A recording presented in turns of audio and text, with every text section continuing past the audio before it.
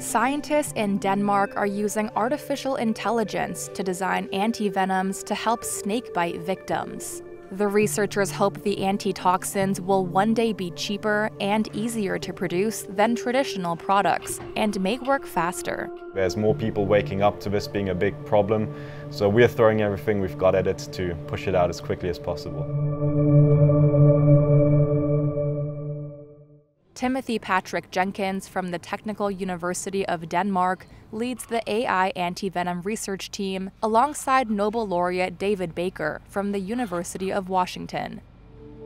They've been using AI to design proteins that can effectively neutralize snake venom toxins that can kill and maim.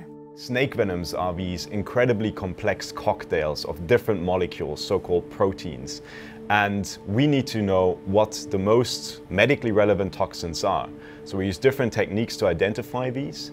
We then have a very close look at the structure of them, throw them into advanced AI models, and then actually use these to custom make basically glue to these toxins. So we stick a protein to a toxin that might be attacking our nervous system, destroying our cells, causing our blood to clot.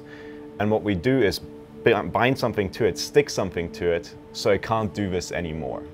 The proteins they are designing target so-called three-finger toxins, potent neurotoxins that disrupt nerve signals, causing paralysis or death if untreated. Early tests of the proteins in mice have led to an 80 to 100% survival rate. The World Health Organization estimates there are around 5 million snake bites annually, causing between 81,000 and 138,000 deaths. Most of these occur in Africa, Asia, and Latin America, where agricultural workers and children are the most affected. Jenkins says there is a scarcity of antivenoms and poor management of snake bites in large parts of the world.